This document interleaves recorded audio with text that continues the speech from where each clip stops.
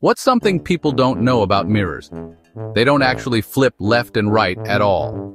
Let's break this down fast. Okay, picture this. You raise your right hand in front of a mirror.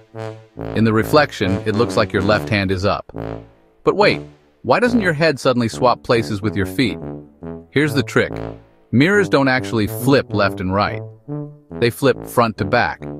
Imagine walking straight into the mirror. Your nose goes in first, not your ear. So why do we think it's left and right? It's all about how we interpret our reflection. If you turned around to face the way your reflection does, you'd spin left or right, swapping those sides in your mind. But you don't stand on your head, so up and down stay the same. Bottom line? Mirrors just swap depth, front with back. The rest is a brain trick. Next time you look in the mirror, give yourself a wink. You're seeing yourself from a whole new angle.